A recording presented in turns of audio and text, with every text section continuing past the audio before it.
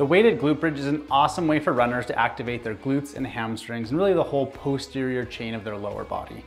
It's a great way where we can add quite a lot of weight, and we can really tax those specific muscles that we use kind of in the power phase of our running stride. When we run, a lot of that power when we're running forward comes from the push-off action of extending the hip. So all that power comes from our glutes and it comes from our hamstrings. So by increasing the strength in these areas, we're really gonna power up our running stride and make ourselves more effective, especially when we're running faster or if we're running uphill. Let's take a look at how to do it. To set up for a hip thrust, there's a couple things that you're gonna need. Number one, you're gonna have to have a bench, and number two, you're gonna need a bar with some weight on it. So the most important thing here is when you set your bench up, you wanna make sure that when you've got all this weight on you and you're pushing into it, that the bench can't slide anywhere. So you can see here, I've got the bench kind of in the squat rack pushed all the way up against the wall. You can do the same thing with the bench horizontally against the edge of a squat rack or against a wall, whatever it is. You just wanna make sure that bench is nice and solid and it's not gonna go anywhere. So once I've got my bench in place, it's all set. Next up is loading up the bar. So you're gonna take just a regular Olympic bar. You'll put however much weight you want on each side. And the other thing to remember here is you wanna make sure that you use your bar clips.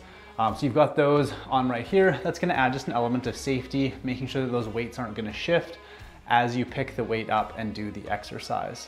Once you've got your weight loaded up with the rack on the floor and you've got your bench in place, you're ready to get started.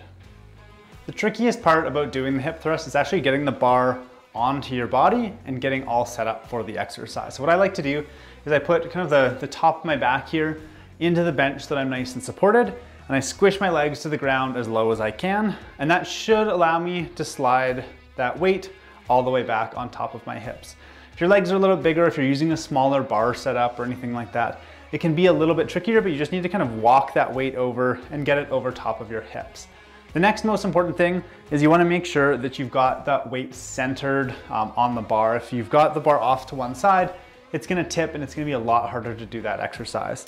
So I just line myself up nice and centered between the two marks on the bar here, and I'm going to get my legs all ready to go. So I'm going to get my feet firmly planted. I've got my back against the bench here, and I've essentially got that bar sitting just in the crease of my hips.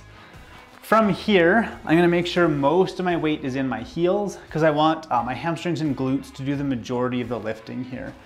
And then my first little bit is just kind of getting my butt off the ground, getting into position, and then I can actually begin my first rep of the exercise. So I've got my back in place, feet are nice and grounded, hands are on the bar just to add a little bit of stability. From here, I'm gonna think about squeezing with my butt and pushing my heels down into the ground, and that's gonna lift the first little bit of the bar off the ground. And then once I'm set, I can start to go through my reps. So from here, I'm gonna lift myself up, and this is gonna be my starting position. So my butt's maybe an inch or two off the ground.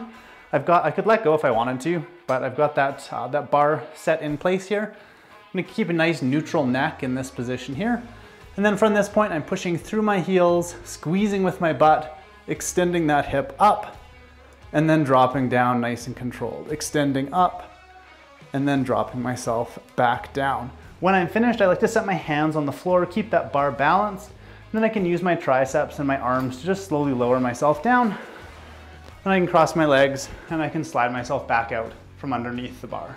To increase your difficulty on this, you're gonna wanna add somewhere between 5 and 10 pounds on each side.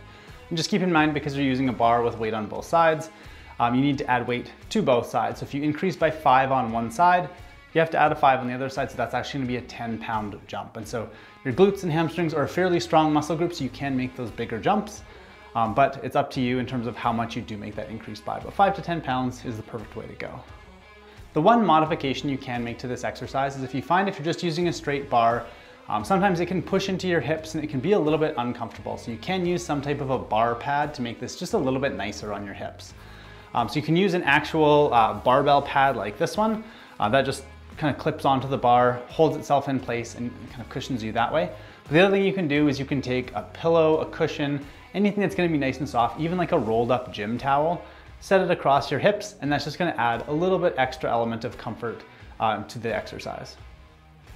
The alternative you have to this is if you don't have a bar with weight on it, you can use something like a kettlebell, a weight plate, or even a heavy dumbbell to add some load onto this exercise. The idea is the exact same. You're gonna set yourself up on the bench in the exact same position, And instead of having the bar adding that weight, you're just gonna take your kettlebell or whatever it is, you're gonna hold that in place, and you're gonna add that weight just kind of onto the top of your pelvis here. Same thing, you'll go through that same range of motion, and you'll be able to do the exercise that way. If you don't have a bench and if you don't have a weight like this, you can also just do a body weight glute bridge on the ground. You could do a single or a double leg, and that's gonna be the exact same motion. You just don't have the ability to add quite as much weight if you do it that way.